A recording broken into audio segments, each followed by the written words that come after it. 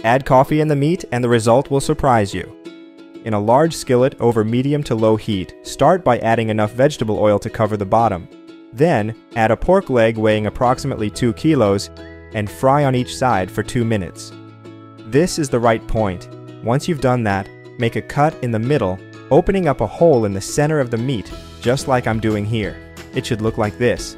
Now, in a large skillet over medium to low heat, add a drizzle of olive oil, 2 medium onions cut into cubes, 1 red pepper also cut into cubes, 150 grams of bacon cut into smaller pieces, and saute everything very well. This is the right point. Then, in a large bowl, add 200 grams of mozzarella cheese cut into cubes, the sautéed ingredients we prepared, 150 grams of cream cheese, and mix everything until combined. Take this time to share this video and write in the comment section the name of the city from which you're watching it, and we'll make sure to leave a heart, especially for you. Oh, and thanks for sharing this video.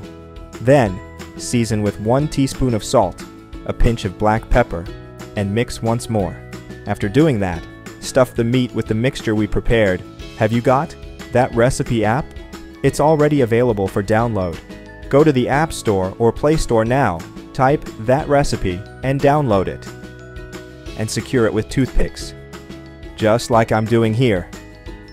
Now, in a large skillet over medium to low heat, add 200 grams of tomato sauce, 1 teaspoon of brown sugar, 1 tablespoon of apple cider vinegar, 1 teaspoon of onion powder, 1 teaspoon of garlic powder, 1 teaspoon of sweet paprika, 1 teaspoon of salt, a pinch of black pepper, 30 grams of instant coffee, and mix everything until combined.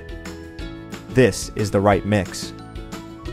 Finally, brush this sauce over the meat we prepared.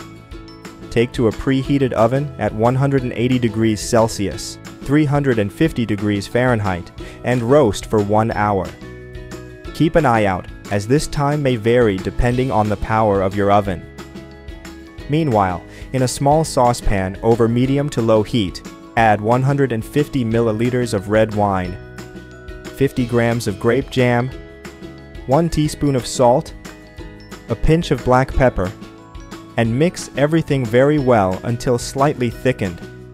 I hope you're enjoying the recipe. Share it with your friends.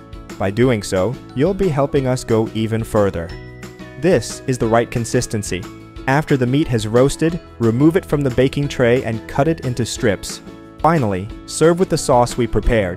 That recipe is ready. You may now get a slice and enjoy it.